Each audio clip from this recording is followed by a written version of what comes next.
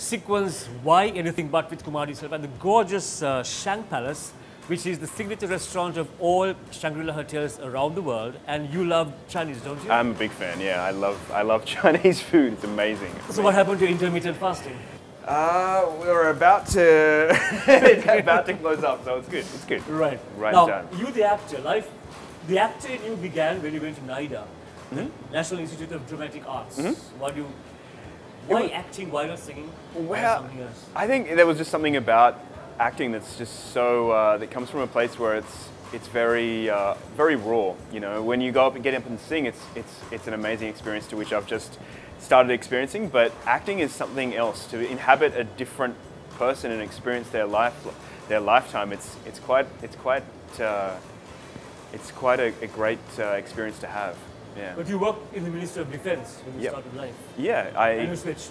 I did. I was working there for a little while, and I think what happened was when somebody asked me what my role was, I started explaining it to them, and they had stars in their eyes. For me, I couldn't imagine explaining something more, just ball and chain sort of experience. And for me, I thought maybe there's something else that I should be doing. Maybe there's a seat that I could be sitting on that would be more appropriate for me.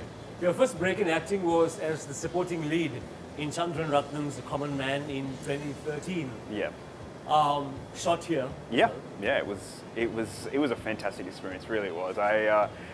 Working with Sir Ben Kingsley and our very own Chandran Ratnam. Yeah. You had two greats in their respective fields. Yeah, it was fantastic. I still have nightmares about the stunts I did on that film. It was intense. It was an intense shoot, to be quite honest. Shooting in Colombo can be extremely hot, but more than anything else, it's when you're shooting on the streets on location, it's hectic, man. It's really happening. Everything is happening for real every time. So I mean, I jumped off one of these buildings. One of the stunts had me jumping off the top of a building onto 2 stories down. The stunt man who jumped before me broke his legs, and I had to jump right after him. So yeah, everybody was like, maybe we should get the stuntman to do this. And I was like, no, let's do this thing. And I was arrogant, but it worked out. So yeah, it was intense, man. There was some really intense shooting. Like he was out for the count after that. So what do you learn from Sir Ben Kingsley? I think a decorum of professionality on set. You know, like there's a moment when everyone's, you know, it's like a family and you're joking around, but as soon as the time goes, all right, let's set up, there's just a mode that he slips into, and that's something that I really can appreciate. You know, like as an actor straight from drama school, seeing that was sort of like, wow, this is what you want. This is exactly, you know. There was something that I've learnt from that, which is be the actor that you want to work with. You know what I mean? When you come to bring your game, and others will show up too. You know, and that's something that I learned from that. Did you also shoot in your father's old school, Wesley College? Yeah, we did. We did. It was quite interesting actually, going back there and seeing like walking through those halls, because I could see Dad like every 5 minutes he was off into some sort of level of nostalgia where he was skinny like this. That was Alston Koch many years ago. Night Walk. Yep. Alston plays himself as a singer. Yeah. And you're a detective. Yes, I'm an investigative journalist actually. Oh, okay. Yeah. I'm basically running around. I play the supporting lead for that to the lead, who's played by Sean Stone, Oliver Stone's son. And I'm doing the best that I can to try and get him out of jail. He's been put in jail for the wrong reasons, and yeah, it's my job to get him out of there under any cost. He's my best friend, so it was a really great job to play that. It was really good. Here's your tea. Oh, thank you. It's good for intermittent fasting. How do you get into a character? In the sense, Shishi. Shishi is thank you in Chinese. Sorry, you said. How do you get into a character? What do you do to yourself to get into character?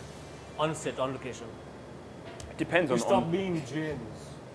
Depends on the role. I mean, with IP Ranjan, which I played on A Common Man, it was a lot to do with where I kept my weight in my body.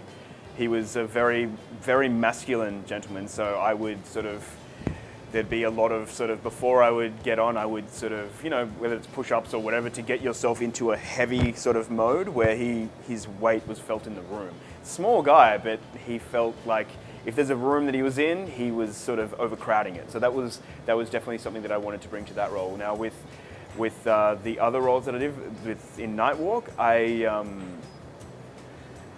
as an investigative journalist, he's always looking for the deeper story. So for me, it's something that I tried to pick up, where I was constantly looking around, seeing everything that's going on in the room. There's not one subtlety that goes past. Like, for instance, the ring that you're wearing on your finger. What does that tell me about you? Is he, you know, what is his phone next to him? When's he going to make a next call? Can I hear that call? Whatever it may be. There was always that level of layer that would kind of, yeah, engulf you in that character.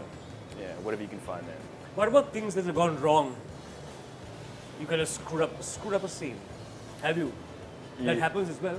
You know that when you screw up a scene, I think sometimes you find the most amazing stuff that happens when you screw up a scene. Because you learn the lines, you forget them, and if you bump in the furniture and you don't say sorry, it just makes it all the more real. You know, it's one of those things that cinema becomes most entertaining to watch when you don't know what's going to happen, when it's dangerous, when it's...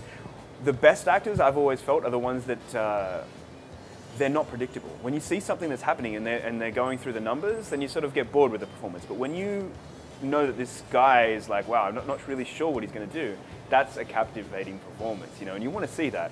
You know, you want to feel safe, but at the same time, you want to feel like, I don't know what this guy's going to do. Sean Penn is fantastic for that. You never know what he's going to do on the set, you know, or even Jack Nicholson, you know, he'll screw with people just for the sake of it, you know. So yeah, that's something that I'd love to incorporate more into my acting. Your idols are Marlon Brando, Hugh Jackman, Capriccio, and a few others. Yeah. Those are your idols. What do you like them? I mean, Marlon Brando was fantastic. I mean, everything that he did in film has become like a trademark for the way we do modern acting, you know. Before it was very big and glorious and everybody was larger than life, and then what he did was bring a sense of realism that hadn't been seen before. You know, like just the way that, I mean, somebody might scratch their, you know, chin, or the way that somebody might look at their chopsticks before they start using them, you know what I mean? Like just those things. The detail in it. The details. Like, I mean, life is in the details, right? Like everything it brings the fuller world to scope when you do that sort of thing, you know? If it's just there and you're rehearsing lines and you're not, you know, sipping from the cup, it's very hot. Yeah, you won't notice that. You know what I mean? Like you won't feel that on screen. It doesn't translate. So to make a fuller, more real world, that's what you need to do. You need to. Is there any particular role that you wish to play? Any specific person or character, fiction perhaps, that you're looking at? So we all have our ideals. I would love to play. I mean, I think every actor's dream is to play a biopic and represent somebody in real life.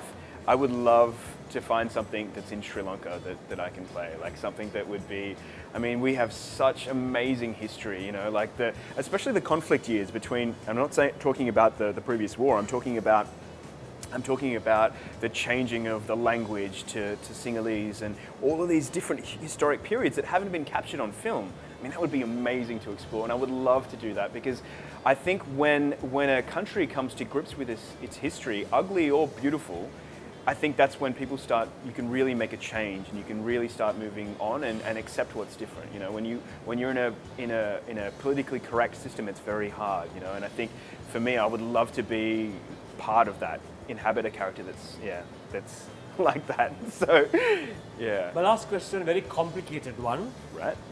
If you were to play the role of Alston Koch Okay. in a biopic, Right. what would you, the actor, not do that Alston, the real human being, did? Wow. I've twisted the whole... You have twisted it inside out. What would I not do? I would... You know him well, he's your father. I do know him well. Or at least I think I do. What would I not do? My gosh. Honestly, his story, and you might be touching a future ladder peg right here. You might be getting an exclusive, but his story is an amazing story, and I think he truly is one of Sri Lanka's icons when it comes to bringing Sri Lanka to the world. And I think what he's done is amazing, and I think his story still isn't over, and he's still doing amazing things. You know what I mean? So there's a role waiting for you out there. There potentially might be. Yeah, I think so. I think I would love to go through the experience that he does as an actor through his life, experience what it felt like to get off of that plane for the first time and be one of the only brown people in Australia. They had like a white only. What is it? A white-only policy at that time. Yes. I mean, can you imagine that being like? I mean, now the Sri Lankans are we have a huge population in Melbourne, but back then, could you imagine trying to get things done? It was extremely racist back then. He got through because he was a burger, but he doesn't look like the typical burger. You know what I mean? Like, he's just as brown as most people are here, and to experience that, man, that would be. So there's a role waiting for James Frederick-James Koch, the actor, to play his father one day. Who knows? Who knows? Maybe. Thank you very much, Sequence Y, at the beautiful Shang Palace of the Shangri-La Hotel Colombo. We enjoyed this. We next talk to James about his work as a philanthropist and working with the Maasai tribes in Kenya. Yes, of course.